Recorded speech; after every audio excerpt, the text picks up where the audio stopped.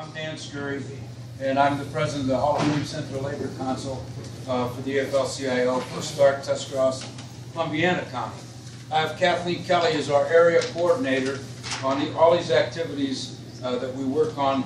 And right tonight, this meeting is really of great concern to everyone because, as you know, there is a movement afoot that they may bring out right-to-work legislation either by a petition, or they may try to just enact it because they have the numbers in Columbus, of course, to do that. So we're trying to prepare ourselves for what we feel probably will be inevitable. Hopefully it won't happen come to pass. That would be the best thing that could happen. But if it does come to pass, we want to be prepared. And if they get this thing filed by July the 3rd, then we only have a very short window of time in order to be prepared. So we don't want to be caught standing around and then they file and all of a sudden we no longer have the ability to defend ourselves against this and be prepared for it. So I was on a conference call today with our executive board from the state, and we have a professional firm working on messaging. Because right now on the messaging game, the title Right to Work has been around for years and years. I walked against Right to Work in 1958, so that tells you how many years it's been around. And fortunately, we won that fight, but we had a hell of a lot of different union density at that time. My name's Kathleen. I am the Ohio AFL-CIO Area Campaign Coordinator for Northeast Ohio. They have got their messaging in such a beautiful package that we have got to reach out to individuals and to our members also before this kind of stuff that you're going to see right now hits. So this is why it's so important that we get active now. Volume down. On the screen. I'm sorry. It's right here. To build a better life for my family. You know, I support the Workplace Freedom Amendment because every worker should have the right to choose whether they join a union and pay dues or not. It's got to be your choice, not your boss and not union leaders. Workers shouldn't be forced to pay fees just to have a job. You keep the job because you're qualified. Now, I think people have the right, even the responsibility to organize. This is America. We also believe in freedom. You shouldn't be forced to pay dues or fees to any organization you don't support. Workplace freedom doesn't end unions, it strengthens workers' rights by guaranteeing their freedom to choose. I think we just need to work together for common sense results. Pro-freedom and pro-work, I'm Mike, and I support workplace freedom. Let's get it done.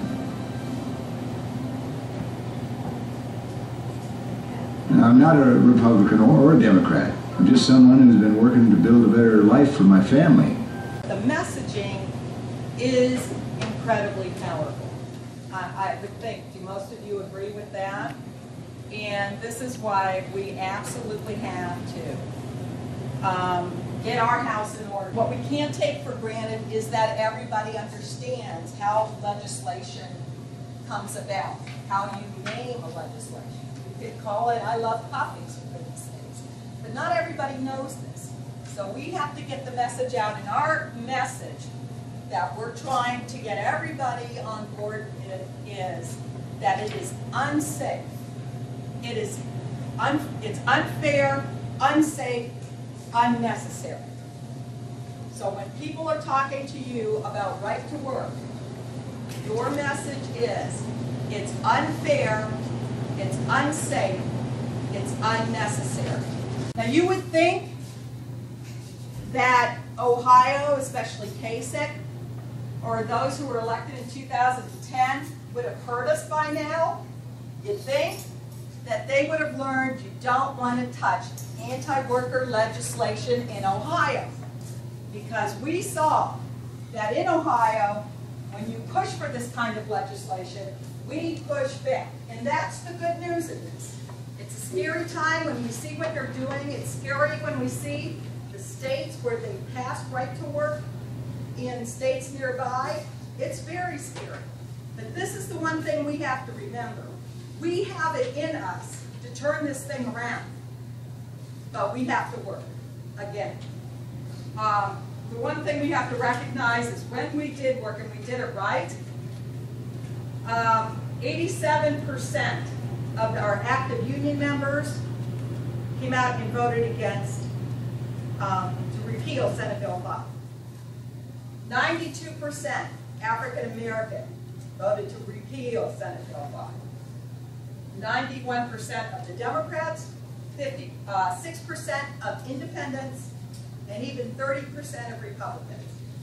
So we did a very good job of getting through to people about why Senate Bill 5 was unfair.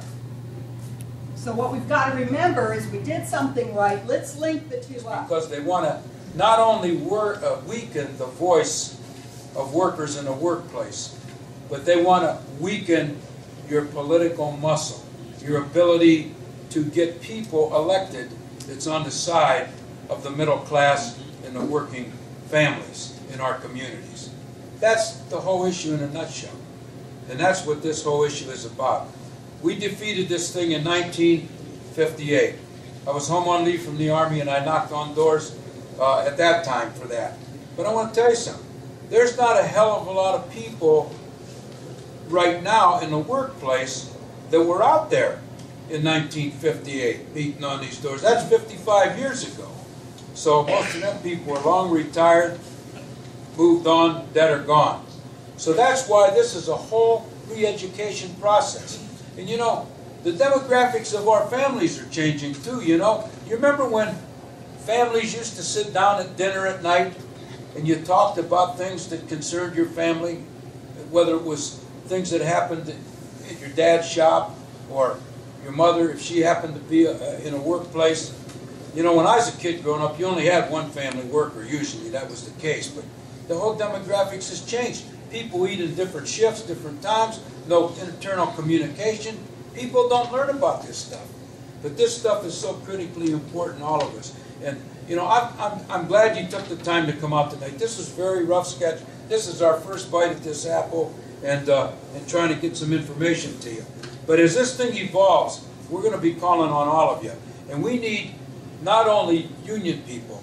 We have other folks here tonight besides labor people, and I do want to recognize Randy. And I want to recognize Randy and Cody from the Democratic Party. And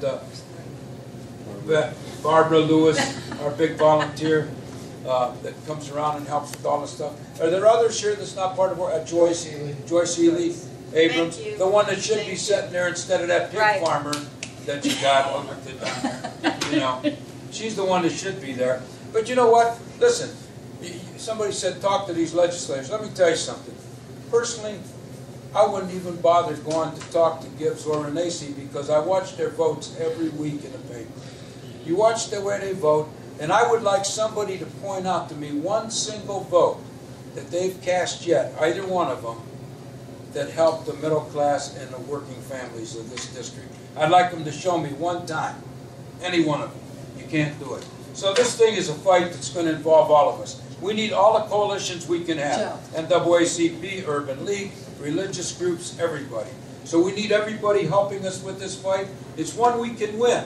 We've seen that when we work together, we win. And SB 5 was a perfect example of a community coming together. When they first dropped that bomb on us, you know, everybody thought that was a done deal. We didn't have a chance.